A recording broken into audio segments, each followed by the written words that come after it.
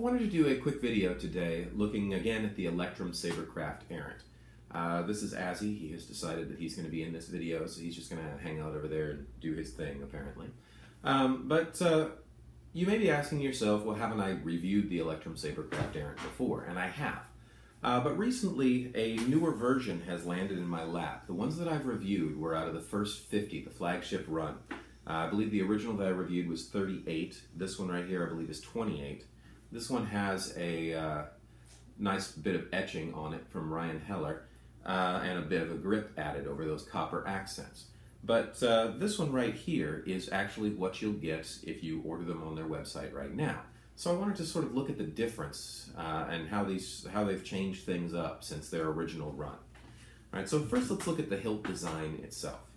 Now the original had a lot of hard edges, especially right here, right above the grip, and each one of these little ribs right here and up here. And the copper accents themselves were actually a bit rough. Now none of these edges were anything that was going to damage your hand, but you could certainly feel them, and they were perhaps a little bit worrying. These up here are really the only dangerous bits, the flanges. But they were definitely hard edges. Now the reason for that is they had this tube that they had just sort of machined the ribs into. Now skip over to the design of the new ones, and those edges have actually been beveled off a whole lot more. This one, I got a part of a second cat in the shot there. Okay, this one right here, this edge especially, where your hand is right above the grip, is a lot less dangerous on this. You don't even really feel that edge as anything that catches. They've beveled off this edge, they've beveled off the edges on the accents, and they've done a lot of beveling on these edges right here. It actually has more of a curved feel to it as opposed to an angular feel. So they've basically rounded the whole thing off, made it more fluid. That's really the only change in the hilt design. Otherwise, you can see these are roughly the same thing. They're still using that set screw on the pommel that holds it in place. Still no guides. But let's take a look at some of the, or let me go over some of the other things that have changed. Now you'll notice that the boards, these things use I believe they call it a diadium board. The chassis, still the same. 2 speakers, still the same. Access to the micro SD card right here, still the same.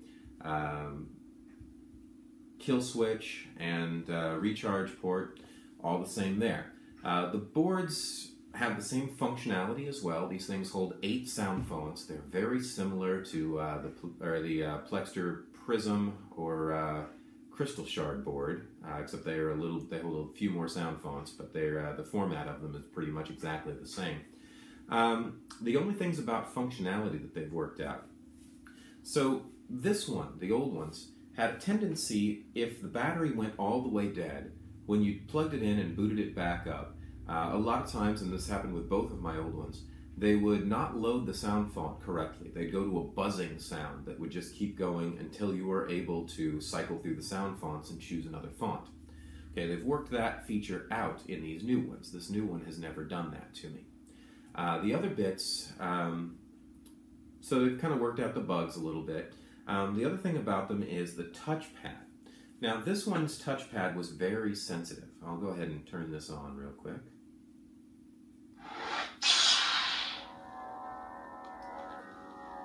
Alright, we still have the backlit for the touchpad. Okay, they offer those in different colors. And we still scroll up and scroll down. On this one, the touchpad's very sensitive though, and if your hands have oil on them or they're a little bit warm and you touch one of these little sensors right here, sometimes it'll stick, so that perhaps, say you're cycling through sound fonts or something like that, it'll just keep cycling after you've hit the button and won't stop. Now, that will still happen with these, or with the new ones, but less so. So it seems that they've made the touchpad perhaps a little bit less sensitive. Go ahead and fire this one. Okay. A little bit less sensitive, a little bit more user-friendly on the touchpad. And the only other thing is these had a tendency to get, I believe, a little bit hotter with use. The LED is sitting right here, and especially with blend colors, like whites or pinks or off-whites, With a little bit of use, you'd really start to feel the heat build up right here. Okay, with the newer ones, that doesn't seem to be as much of the case. I don't know if that's because they're using a different metal, they've got a different heat sink, there's less power, I'm not sure why. But this one seems to build up heat a lot less than the original version. So, by and large, it's still a very similar saber with some subtle differences. If you find one, that's one way to tell whether or not you're dealing with one of the originals or whether you're dealing with one of the news. Look at the edges. Otherwise, though, still a very solid saber, one of my favorites. Hopefully this has been of use to you and you've enjoyed meeting one of the cats you've seen in the background every so often. If you have, please subscribe and join me back for more.